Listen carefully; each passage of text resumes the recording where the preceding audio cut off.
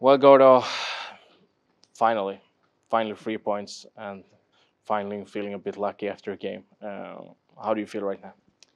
It's good. It's a weight off our shoulders. I think. We've worked really hard for virtually every night this year. I don't think any of those losses you can say that we lost because we just didn't work hard. But to get rewarded tonight was a good feeling, and against a team that you gotta love to try and beat them, especially at home. And um, you got a lot of guys going tonight, like Yako with a couple, and Nico scores his first one, and power play kept chugging along the way they have, and so it was a good game, I think, for all of us.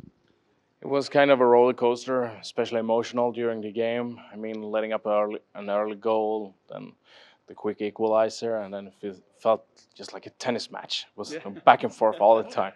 How did you experience it from the bench?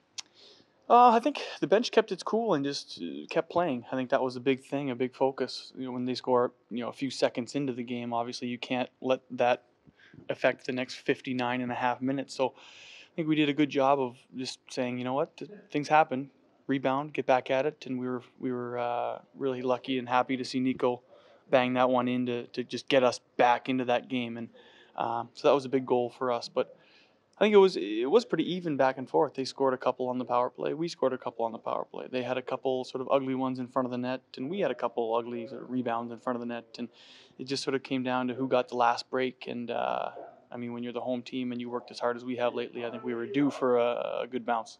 What does it give to the team to score those kinds of goals where there's a strong net front presence?